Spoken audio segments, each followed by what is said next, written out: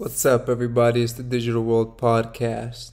And I just want you guys to look at this chart. We got a lot to go over today. And, you know, I got a pretty interesting topic to talk at the end of this video. So let's get moving here. Top marginal state income tax rates. And you can see California is like 14.6, New York 11.7. It is brutal. And you see after a while, Hawaii 11%. After a while, it's just, you see why people move to these states that don't have any income tax, like Nevada, Texas, Florida, or Tennessee, especially because like they're looking for their freedoms as well. They don't like the tyranny that they've been living under. But hopefully, in moving, they don't bring along those same voting policies or that the same votes and vote the same way in the new place they're at. Because then they're just going to, turn that place around as well. So I think that this is an interesting chart to look at, nevertheless. You have to watch this video. This is actually quite astonishing, looking at the numbers from the Great Depression versus where we are now. So, and that's a result of central banking. 100 years worth of that. Take a listen. Are in a silent depression. When you compare the Great Depression to today, this is going to absolutely blow your mind. In 1930, during the Great Depression, the average home in America was $3,900. The average car was $600, and the average monthly rent was $18 or $216 a year, and the average salary was $1,300 for the year. Fast forward to today, it is $436,000 for the average home, 48 grand for the average car, and the average rent is $2,000 a month or $24,000 a year, and we have a $56,000 income for the average American right now. So if you look back to the Great Depression, the house was only 3 times the average salary. Now it is 8 times the average salary. The car was 46% of the salary. The car today is 85% of the salary. And here's the craziest part. The rent was 16% of the average salary. It is now 42% of the average salary. And you look at those numbers and you're like, what has happened? And folks, right now, I think I have a chart of it. So I'll get into that right now. Let me get that chart pulled up. There it is. Okay. So here, usually, you see that the Fed usually is done hiking once, you start seeing the jobless claims go up. And here you can see what he says. It always pauses when the unemployment rate rises off its cycle bottom. Unemployment kicked up to a 3-year high of 3.8%. The Fed's goal to loosen the labor market is taking shape. The question is, how long can it hold before cuts? So essentially, this is the jobless claims in red. Okay, and then in blue is the federal interest rates. And we can see usually that the pause happens right when we start rising in unemployment. Okay, so if we see here, we've paused right there. So and then cutting, takes place soon thereafter. So in this case, we just had the highest unemployment in 3 years, 3.8%. And so it's probably safe to assume that the Fed has paused. Okay, and what that means is we're going to get a lot of unemployment.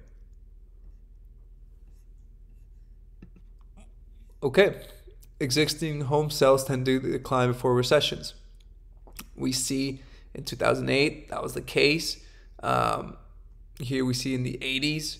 Okay, this is the way it happens, and we can see it right now. That's what's happening. And folks, we've been talking, if you've been following this channel for, a while, you understand. I've been presenting and I've been saying things are going to start to take a turn. And there's a way where this could be exacerbated / propped up artificially. And that's what we're going to talk about at the end of this video. But I think something's on the horizon. Here's another chart. Excess household savings in the U.S. have fallen for 23 straight months. Since 2022, excess savings in the U.S. have been falling by $100 billion per month on average. San Francisco Fed estimates the remaining household savings will be depleted this quarter. Just over 2 years ago, Americans had a record $2.1 trillion in excess savings. Current estimates put savings at mere $190 billion. That will soon be the answer for many people. So aside from having horrendous, outlook for the American household, I think it's important to note that that's the majority, but I think some people may also be taking their money out and putting it outside of the banking system because of what's going on. However, I think most people are in a desperate situation, and that's why and plus the cost of everything is so high. So, I mean, it makes sense that people literally don't have any savings, okay? Now, this is where, we get to the crossroads, because we see that's happening, and here the Fed estimates that household savings will be depleted this quarter. So, what's got to give? And there's a credit event, liquidity crunch that's going to happen. The Fed has been telling, corporations between, $100 billion to $250 billion evaluations, hey, have an extensive amount of liquidity. Why would they say such a thing? We might be hitting a liquidity crunch here in the future. I think Charles Schwab had debt of I was looking at a chart, I can't remember what it was, but nevertheless, they had a large amount of debt, and it was looking like it might come to maturity. And so, will they be able to cover their costs for that debt, or what's got to give? So, anyways, now enter the perfect scenario to bring up an emergency. If you guys have not heard of the Burning Man Festival in Nevada, I would highly recommend looking it up. There's been 70,000 people that have been locked down in that area, and they're saying it's because it's the flooding. You stay where you are, but apparently on the ground, people that are there, there's people that are getting sick. And as you can read this here in this text message that's going around, it's saying that this guy is, coughing up, stuff. They saw a medic wearing a full suit, and then and then people who flew in out of there to LAX apparently were being locked down and separated from the rest of the airport. So. Very interesting situation that's happening right now. Got to keep your eyes on it. And it kind of coincides with that, mid-September that I've been talking about. So, obviously